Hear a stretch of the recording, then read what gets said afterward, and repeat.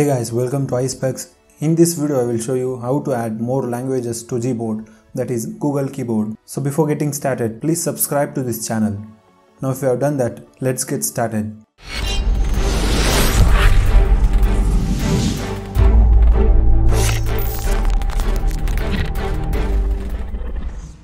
First update the Gboard app to the latest version if it's not up to date. Now open Gboard settings. To do that, tap on any type area to open keyboard layout and click on small settings icon available at the top. In case if it's not available for you, go to system settings, find languages and input and open it. And then tap on Gboard here to open Gboard settings.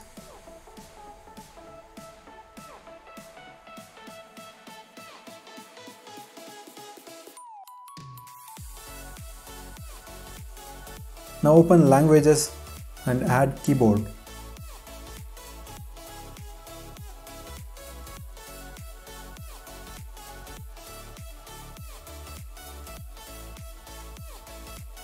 Search for the language you need, select it and tap on done to add it.